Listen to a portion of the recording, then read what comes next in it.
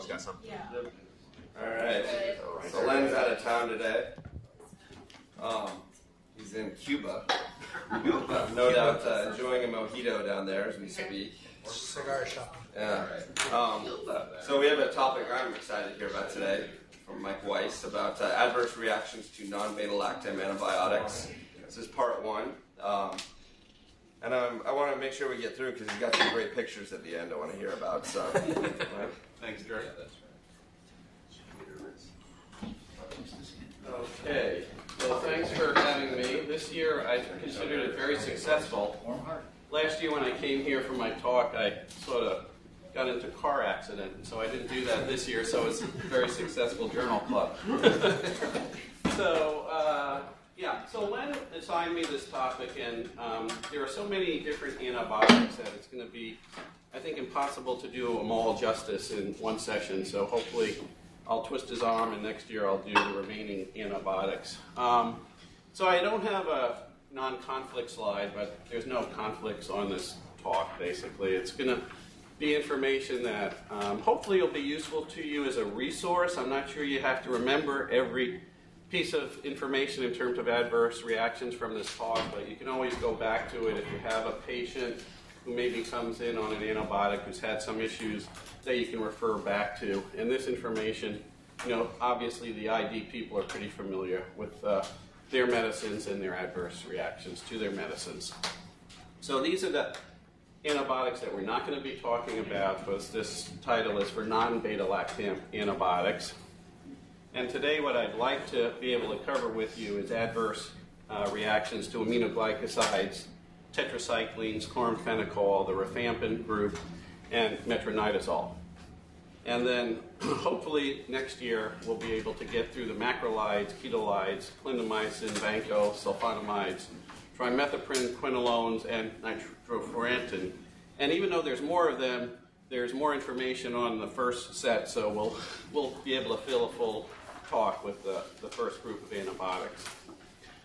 And again, for the sake of time constraints, we're going to focus on direct adverse reactions to these antibiotics and not on the multitudes of potential antibiotic-drug interactions, because we'd never get off one antibiotic if we were basically discussing those.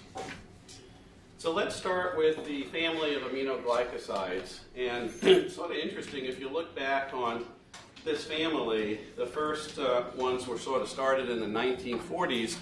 And if you go on up to the ones that are used in the United States, at least, it stops in 1960s. So 50 years ago was the last aminoglycoside that was developed that's used in the United States. You have some that were developed that are more recently in the 1970s, 40 years ago, that are used in other parts of the world, but not in the United States. These were fairly commonly used, certainly when I was doing my residency, and a whole lot of issues with some of their toxicity, which we'll discuss here. So one of the most common side effects from aminoglycosides is nephrotoxicity, and I think you're all familiar with that.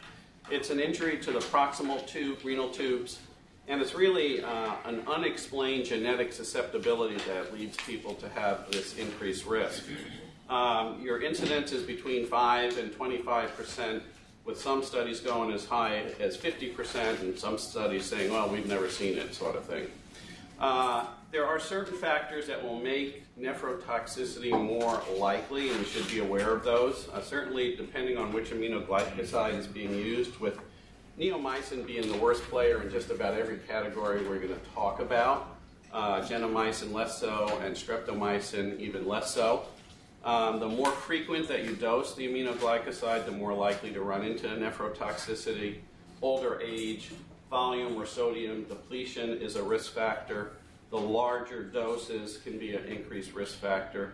The longer you treat someone, greater than 3 days, the more likely you're going to run into nephrotoxicity.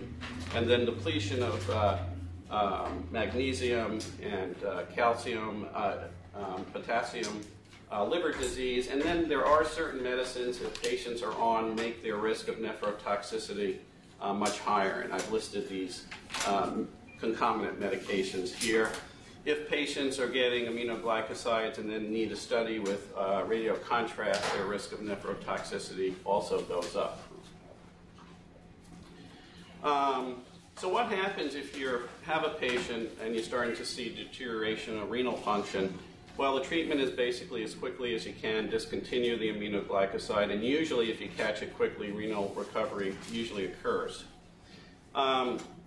Again, I remember back in residency measuring aminoglycoside blood levels, and there are two reasons to do that. Peak levels sort of basically are there to ensure that the antibiotic has good activity against the bug, so you're getting good peak levels to kill the bacteria.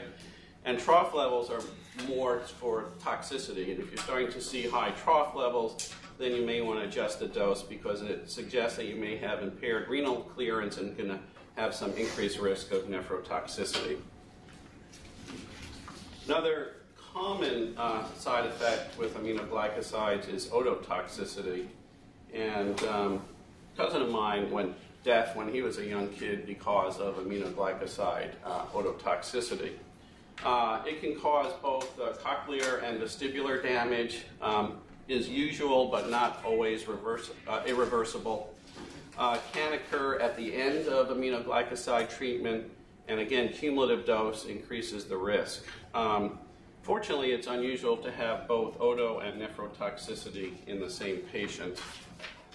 So cochlear toxicity, a few recipients of aminoglycoside therapy may complain of hearing loss, and the recorded incidence is as high as 62% when asymptomatic high-frequency audiograms are performed repeatedly on patients on aminoglycoside. So fairly significant numbers have some hearing effects, even if they don't notice it. The overall incidence has been reported to be between 3 and 14%, and a hearing threshold of 25 to 30 decibels is necessary before the patient is aware that they're having any hearing deficit. Unfortunately, that means that considerable cochlear damage can occur without patient really even recognizing it. It's also difficult for audiologists, particularly in ill patients, sort of to test them for hearing, and many of the audiometers don't even test for frequencies beyond 8 gigahertz. So an ill patient who may not be able to sort of do an audiogram is in higher risk of having ototoxicity here from aminoglycoside. The mechanism for this damage has not really been detected. There is some evidence that aminoglycosides can induce apoptotic cell death in cells of both the organ of Corti and vestibular apparatus. And it's felt that this is due to drug-induced formation of free radicals that sort of promote this cell death. The greatest risk probably, again, is genetic predisposition. There have been, unfortunately, numerous reports of deafness that have developed in multiple family members after treatment with aminoglycoside. So again, genetic susceptibility. Another sort of piece of data for genetic susceptibility is certain species of monkeys. Macaque monkeys are resistant to aminoglycoside otocochlear toxicity, whereas patas monkeys are very sensitive to this adverse effect. They've sort of identified a specific mutation in the 12S mitochondria RNA, and this locus is consistent with the matrilineal pattern of inheritance. And it's an A to G substitution, a nucleotide position, 1555. And again, toxicity along with this genetic susceptibility, like nephrotoxicity, is somewhat dose and duration of treatment dependent. So higher dose and longer treatment, higher risk basically, along with the genetic susceptibility. You can have unilateral as well as, unfortunately, bilateral cochlear toxicity. And unfortunately, sometimes the injury occurs well after termination of the aminoglycoside is finished. And it's, again, as I mentioned already, it's independent of vestibular injury and nephrotoxicity. And for, again, this toxicity, cumulative dose and duration seems to be more important than sort of peak serum concentrations.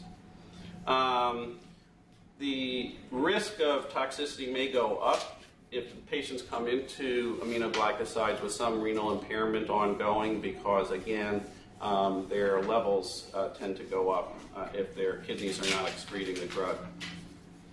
Again, certain aminoglycosides are bad players compared to others, and neomycin is particularly bad player in terms of cochlear toxicity, no matter how it's delivered, whether it's oral, intraperitoneal, topical on open wounds, bladder irrigation, which these have been used for before, are all particularly hazardous neomycin for cochlear damage. And again, high-frequency hearing loss can occur without any symptoms, without the patient being aware of it. And then you can have, unfortunately, very sudden conversational hearing loss can occur without any warning.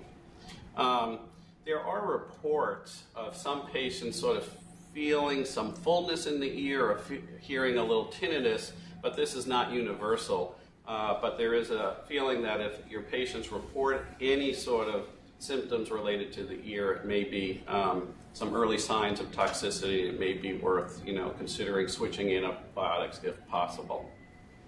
So could it happen with Neosporin? I mean, how much would you have to put on? Depends how open your wound is. Yeah, I mean. Well, why is it still on the market then? It's probably used truthfully in, for wounds that are pretty small. Right. Yeah, so I think it's unlikely. Yeah. Although it's not an antibiotic that I don't think many of us prescribe, but it's over the counter and patients come in with issues sometimes from it. Yeah. There is a rare sort of, fortunately, adverse effect from aminoglycosides, which is neuromuscular blockade. And it is rare, but it's very serious and can be potentially lethal. So again, neomycin becomes the big, bad player here, but it can be seen in any of these other aminoglycosides listed, which is pretty much all of them. And again, it can occur independent of the route of administration of the aminoglycoside, and I've again listed all of the different routes that have been reported for this adverse effect, this neuromuscular blockade. It often occurs in clinical situations where there may be another medication that has sort of interferes with neuromuscular transmission. Patients may have received D-tubocurarine or succinylcholine or other sort of agents that sort of block the neuromuscular transmission. And a rapid rise in aminoglycoside levels, very quick rises, seem to be a risk factor in developing this side effect. So you can have weakness of respiratory musculature, flaccid paralysis, dilated pupils.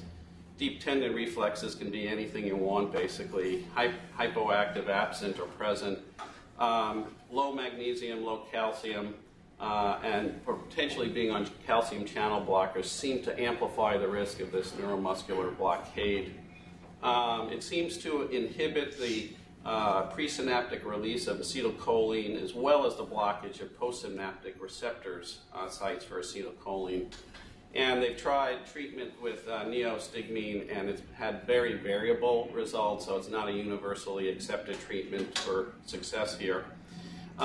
It does seem that you can prevent this by having intravenous infusions that are more prolonged. So the more rapid the infusion, the more at risk you are for this neuromuscular blockade. So you'd like to have your infusions for at least 30 minutes or longer and not a bolus infusion. Particularly so in patients who are receiving a large dose during, once a day. So you still want to give that dose over at least 30, 45 minutes or so. So we're going to transition from aminoglycosides adverse effects to the tetracycline family. And we have 4 that are available. The old short-acting one, tetracycline, hydrochloric, HCl, longer-acting agents, doxycycline and minocycline. I myself was on a couple of months of doxycycline for malaria prophylaxis when I went to Africa, sort of opted for that one. And I might not have if I had done this talk before. But you got to be on something. And then we have a tigecycline, which is given intravenously only.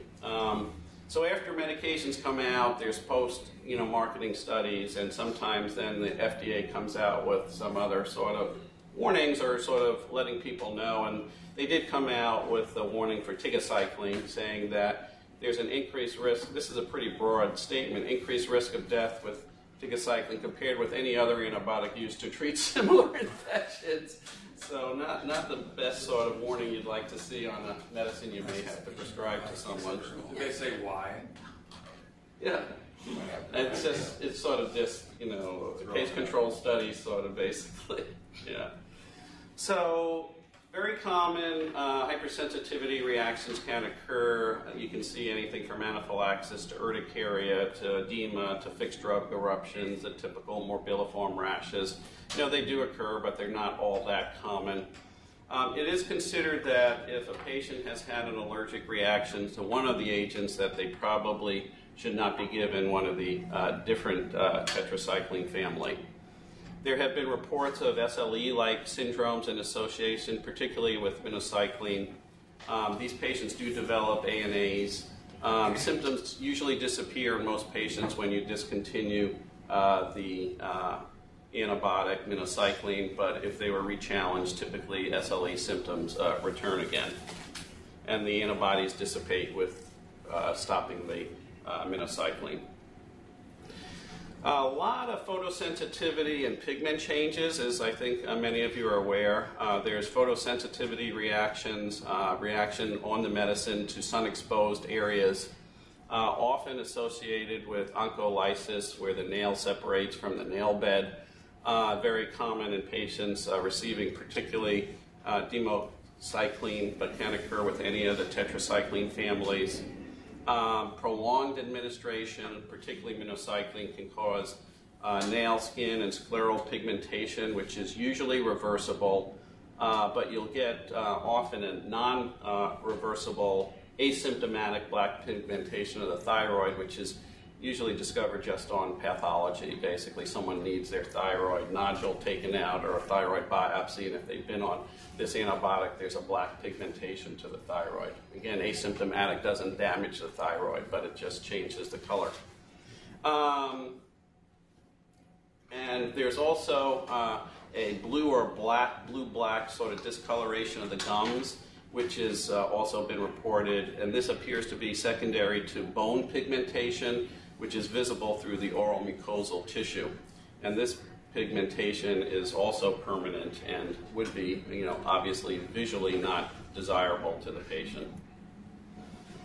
There are very specific effects on teeth and bones with the tetracycline family. There's a sort of gray-brown to yellow discoloration of the teeth that's been noted in children taking this class of antibiotics.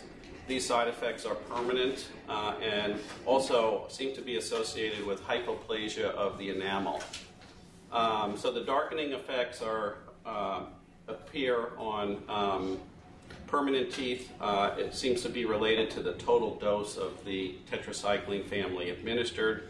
The primary teeth show it more because the secondary teeth are larger, thicker, and more opaque. So they don't show as much, but they still will show. So because of this sort of variable and staining, it's basically considered better to not administer these agents to pregnant women and to children below the age of 8, because that's the period of time when the enamel is being formed on the teeth. Once the enamel is formed, then that discoloration would not occur. There are some GI symptoms that patients on tetracyclines are prone to getting, particularly esophageal ulcerations, that often people will complain of very severe retrosternal pain. And tetracycline, doxycycline are the most common. Many of the times these patients may be taking this once or twice a day, and people seem to be particularly vulnerable to the side effect if they take it in capsule form. Don't drink a lot, don't eat, and go lie down, basically, at the end of the day. And that seems to be where you're most prone to this sort of esophageal erosion. So, again, it's considered good form to eat eat something with it and don't lie down soon after you take your tetracycline class capsule.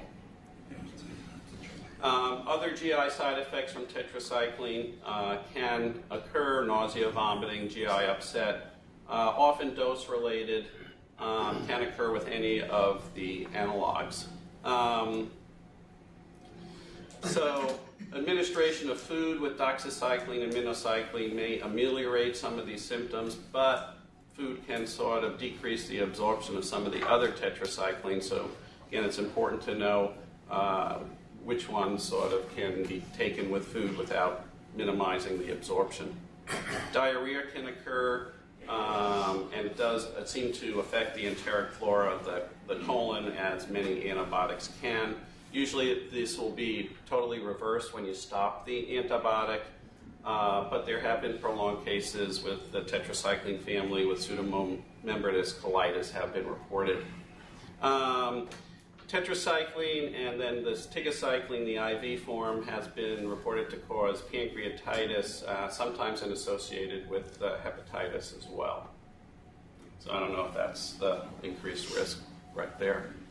Tetracycline can have adverse effects on the liver. Hepatotoxicity has been reported with all of the analogs. And if you look at it pathologically, there's this fine droplet fatty infiltration of the liver, and unfortunately that does result in a high mortality rate. Administration of less than 2 grams a day is generally not associated with any of this liver toxicity, except in pregnant women who are particularly at risk for this sort of liver toxicity, or in patients who have very, very high levels because of renal failure and they're not excreting the medication. We've already talked that unless there's no other choice, probably pregnant women are not a good candidate for this drug anyway because of their kids having, teeth that are going to be stained, but they're particularly at risk for the fatty liver infiltration. And don't seem to see this with doxycycline, so that's sort of good. There are some rare central nervous system side effects of tetracycline. Vertigo seems to be unique to minocycline, so if your patients are on minocycline for various reasons and complain of that, it's probably related to or may be related to the medication. Lightheadedness, loss of balance, dizziness, tinnitus may occur on the 2nd or 3rd day of therapy. And again, for reasons that are unclear, women are at higher risk than men for that side effect. Seem to be totally reversible when you discontinue the minocycline. You can get benign intracranial hypertension or pseudotumor cerebri has been described in both infants and adults with the various different analogs.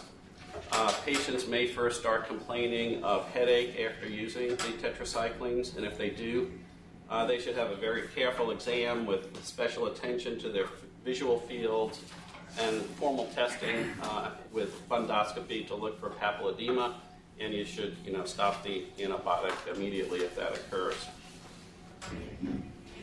So we're going to switch from the tetracycline family to chloramphenicol. Developed in 1949 and very quickly started having reports of aplastic anemia. And it sort of fell into disuse in the United States because of that. But because it's readily available overseas, and often it's over the counter in many countries, and it does have a very broad spectrum of activity. It's good for gram-positive, gram-negative bacteria, anaerobes, spirochetes, rickettsia, chlamydia, mycoplasma, and it has really good tissue penetration. It's inexpensive, so it's still used as a first-line therapy in many, parts of the world for enteric fever and other infections. So, although not used that much in the United States, it's still, a player in the rest of the world. It does, even in the United States, have a utility, but again, generally only as an alternative therapy in very, very seriously ill patients and for patients infected with organisms that are highly resistant to other antibiotics. It may be, if we had an anthrax scare or something like that, or bioterrorism, you might see more chloramphenicol. being used. So there are two types of sort of bone marrow sort of issues that can occur.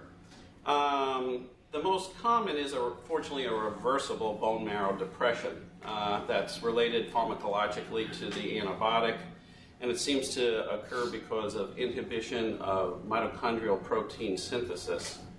You can get decreased in pretty much any of the blood-forming units or any combination of those. It's extremely common, this toxicity. It occurs during the course of therapy and seems to be dose-related.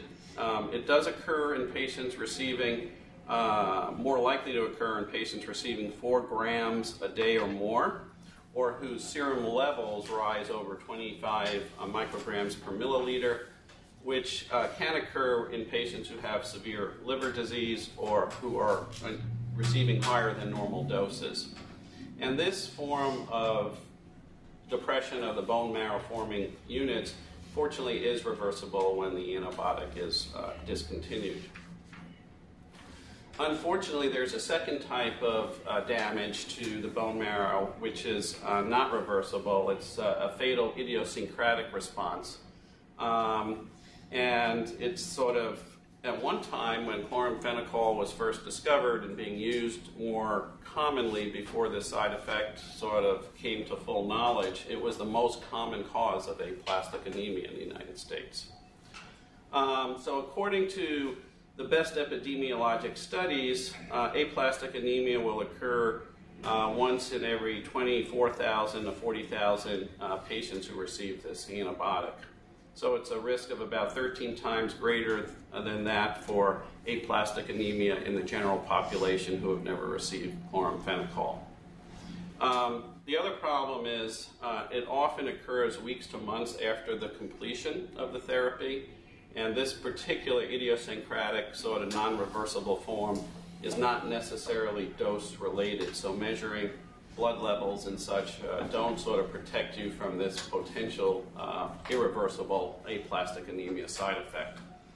And it seems to be a mechanism that's different than sort of the direct bone marrow suppression that we talked about with the reversible form.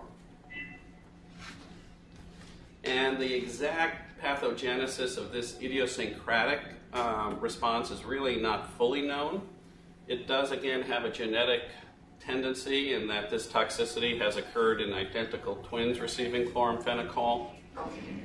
Interesting, it seems to be greater after oral therapy, although it is seen with parental therapy, but it is higher incidence with oral therapy.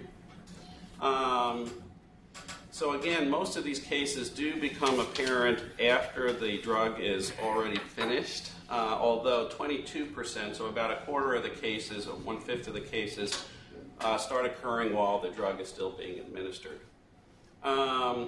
So there's been a debate, and it's really unclear if it's useful to, but there's a debate when patients are on chloramphenicol, should people be, checking blood counts and how often to check blood counts. And the general rule of thumb is recommended that you should be checking blood counts twice a week if patients are on chloramphenicol. If white blood cell counts decrease below 2,500, you might want to discontinue that antibiotic if at all possible.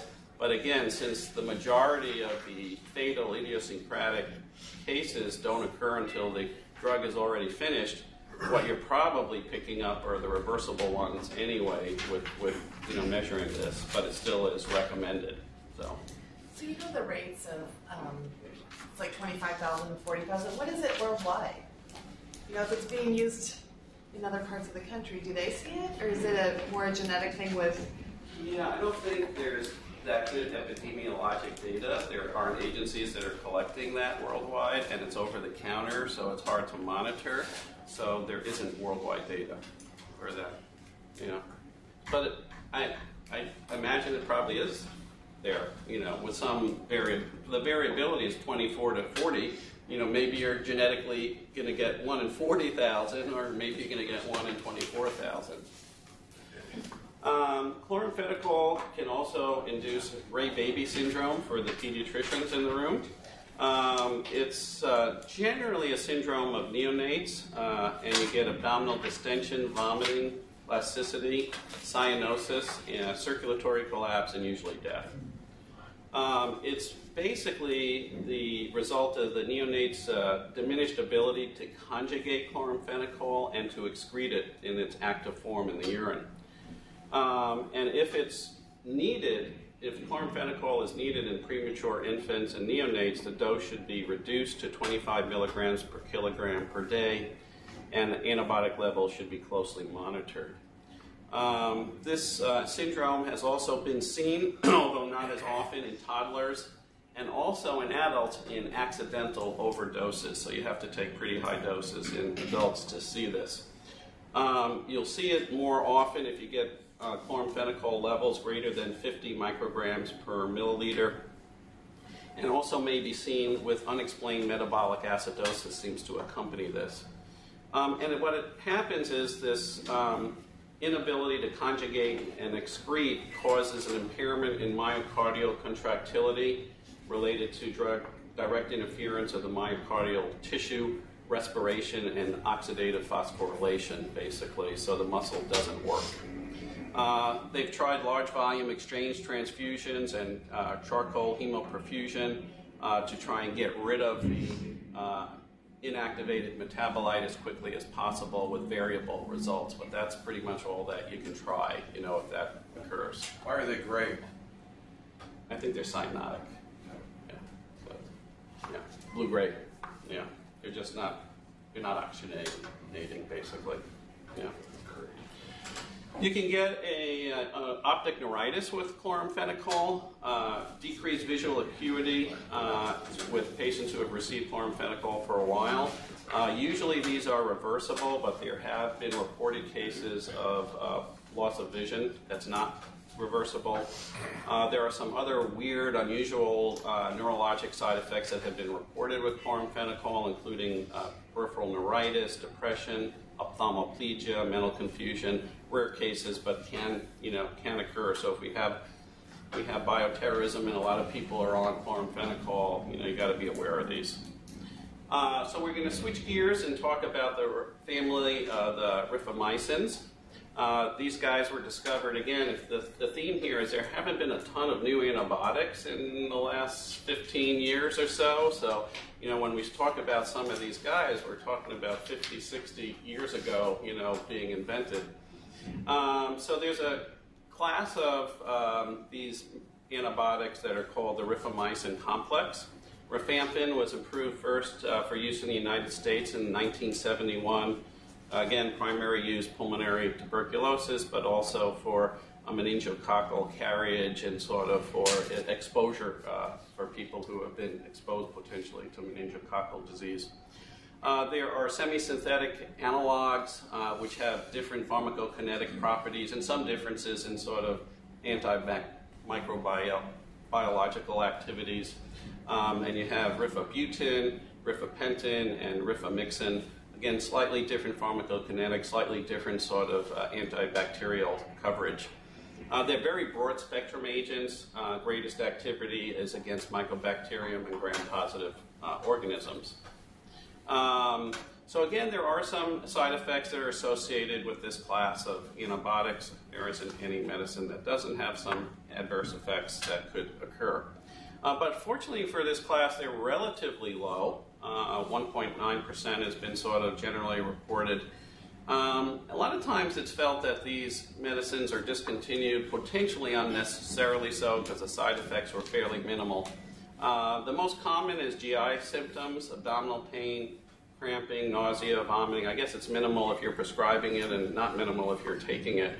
Diarrhea with any of the rifamycins. And that's probably the most common reason that that class of antibiotic is discontinued. There have been rare cases, again, not too surprising, of causing pseudomembranous colitis from C. difficile, although not that many. There are some hepatic side effects from the rifamycin class of antibiotics. There often are some mild, very transient, not to worry, mild elevations of bilirubin, often very quickly after you start rifamycin. and it's felt that it inhibits the excretion of bilirubin, and really don't have to worry about that. More bothersome is some people will get elevations of the serum hepatic transaminases when they're getting rifampicin and other rifamycin antibiotics. It's relatively low side effect. Highest rates are reported in people who already have some underlying liver disease or may have some predisposing condition such as alcohol overuse or are taking other medications that are difficult for the liver to handle. They did a meta-analysis looking at this sort of side effect, and patients receiving rifampin without isoniazid, it was very low, 1.1%, and usually spontaneous resolution of the transaminase elevations occur even if you continue with the rifampin. There can be some more severe hepatitis that does actually require discontinuation, so you have to follow those transaminase levels. If they're going up, they sort of stabilize and go up twofold and then sort of come down or stay there, you're okay. But if they keep rising, the recommendation is to discontinue the antibiotic. There's definitely higher incidence in patients who are on other, again, drugs that may be difficult for the liver to handle here. You can have some unusual hematologic sort of abnormalities. Thrombocytopenia, leukopenia, granulocytopenia are relatively common during rifampin therapy. Most of the time these are mild and generally are reversible, and you just notice a mild depression and can keep going. Usually you don't need to really do a whole lot. But there are some more severe hematologic complications, particularly hemolytic anemia and occasionally very significant thrombocytopenia. This appears to be related to a rifampin-dependent antibody production, which then activates complement and causes cell damage through the interaction with the I antigen, which is expressed on the surface of the erythrocytes and platelets. So this is very much similar to Galen-Coombs type 2 sort of immunologic reaction, if you would. These sort of occur during highly intermittent therapy, so starting, stopping, and often on the reintroduction after the patient has developed these rifampin-induced antibodies, very quickly will they develop this hemolytic anemia or thrombocytopenia. And it's usually associated very quickly with fever, joint muscle pain, malaise, headache, and then often acute renal failure may occur as well. So again, if you see those symptoms after intermittent therapy particularly, I would very quickly discontinue the medication, because if you don't, you can run into some pretty serious problems. In the sort of thrombocytopenia, usually the platelet counts will begin to decrease within hours after the readministration of the rifampin. And again, it's not considered a good form to re-challenge these patients who have had hemolytic anemia or thrombocytopenia before, because you're generally going to get an accelerated form of that reaction if you give it to them again. Similarly, with the same antibodies, you can have renal failure with, again, usually intermittent administration of the rifampin. And again, you'll often see very similar symptoms: fevers, chills, myalgias, nausea, vomiting after the reintroduction.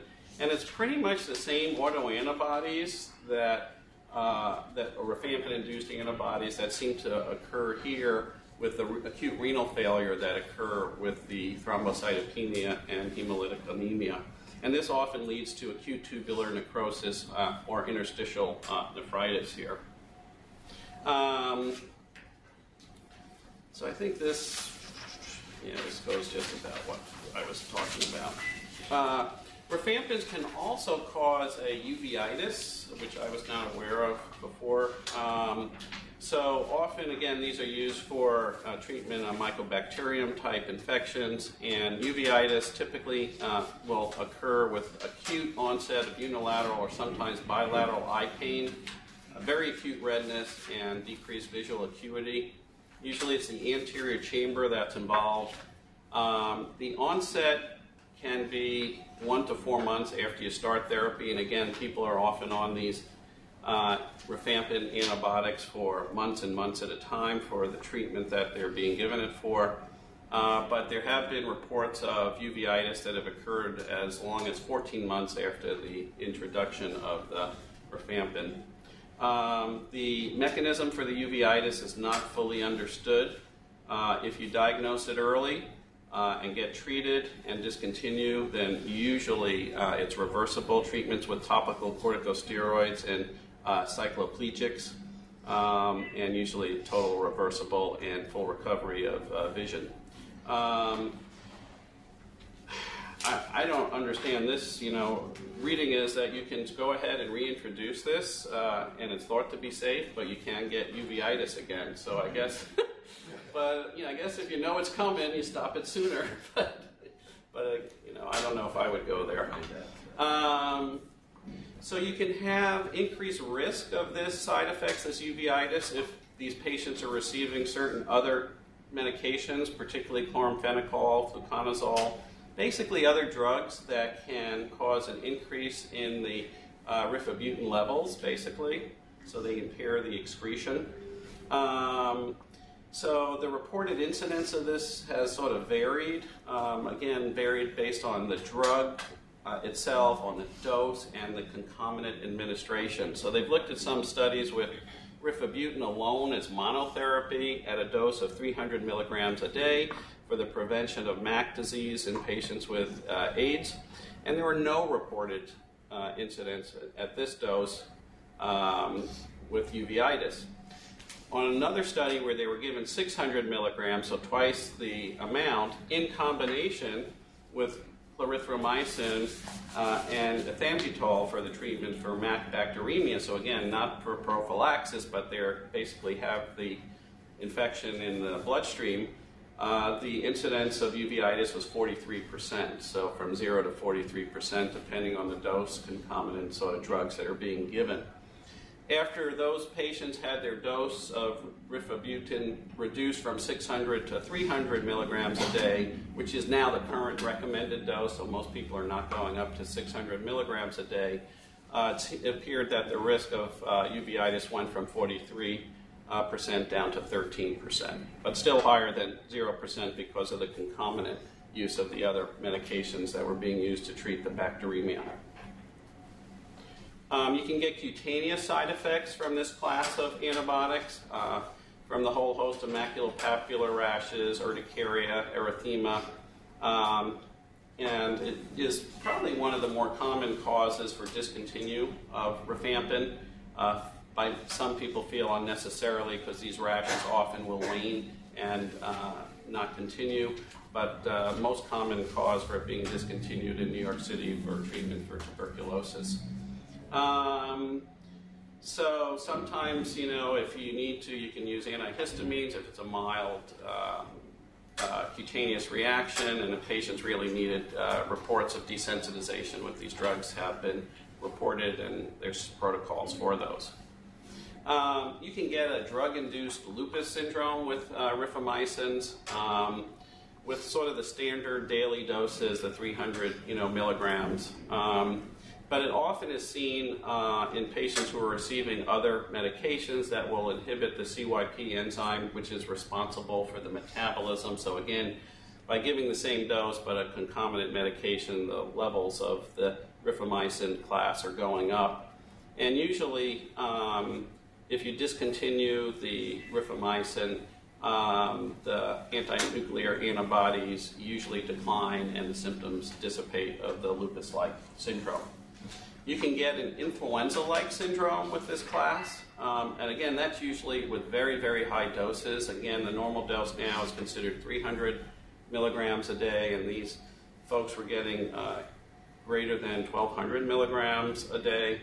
and it's felt to be a rifamycin-dependent antibody-mediated process that causes this influenza-like syndrome. Occurs very quickly. Fevers, rigors, headache, arthralgias, myalgias may last 8 to 10 hours.